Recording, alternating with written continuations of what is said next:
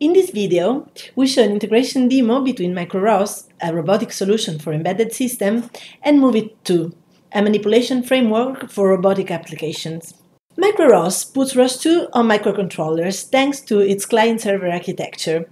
Clients are lightweight entities that run into the microcontrollers, while agents are entities that bridge the clients with the ROS2 ecosystem. This allows topics to be exchanged between standard ROS nodes running on the computer and ROS nodes running into the embedded devices. The board that we employ in this demo is an ST Development IoT kit, and we use the Zephyr RTOS to run the micro-ROS client on top of it. Using this board is especially appealing for this demo as it exhibits a lot of nice and useful features. First of all, we have the chip, a 32 bits microcontroller with 1 MB flash and 128 KB RAM memory. This is the hardware piece that is actually running the RTOS and the micro-ROS app. The board offers several peripherals to communicate the microchip with the external world, and in this demo we make use of the serial port shown here to communicate the chip with the system running the agent, which in this case is a Linux computer. Beyond that, the board also offers general-purpose input-output pins that enable the users to interact with it. The specific button that you can see here is the one that triggers the publication to the ROS2 world. The ST Discovery IoT board also exposes a lot of sensors, ranging from temperature humidity sensors to a magnetometer. For this specific demo, we are interested in a 6 degrees of freedom Inertial Measurement Unit composed of an accelerometer and a gyroscope and a 3 degrees of freedom magnetometer. The combination of these sensors measures the specific force, angular velocity and relative orientation of the board when it is being moved with respect to a given reference frame. These data are merged and packaged by means of the so-called sensor fusion that allows encapsulating the relevant information regarding the body position and orientation in what is its quaternion attitude or pose.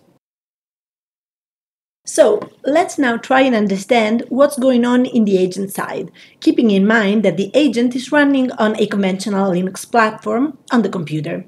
By executing this simple line of bash code in our terminal, we have a micro-ROS agent up and running, ready to be put into communication with one or more micro-ROS clients via serial transport. In this screen record, we see what happens when the client is sending data to an enabled agent. A session is established, and the terminal shows the sensor fusion data while they are being sent by the client and correctly received by the agent.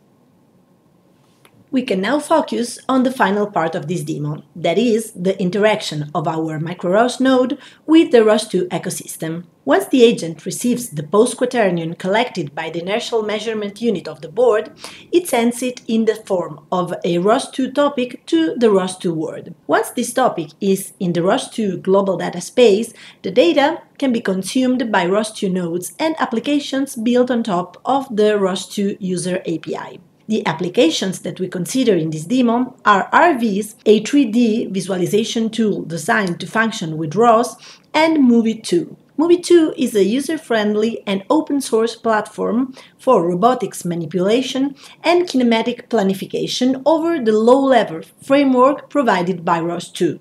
This video shows in the bigger screen the complete demo in the 3D space managed by Rviz, and in the smaller image the real-time displacement and position of the board. The arrow displays the board position and orientation in space, while the robotic arm represents the standard integration robot used in the MoveIt tutorials and the graphic interfaces. To enable it, MoveIt 2 receives a topic each time the user's button is clicked, which triggers the program's retrieval of the last post message received, which is then used to calculate the movement that the virtual arm has to perform to reach out to the board. The resulting movement is then integrated into Rviz, so as to enable it to represent first the movement planning, which is the ghost-like representation of the arm that precedes the proper displacement, and then the arm's actual movement.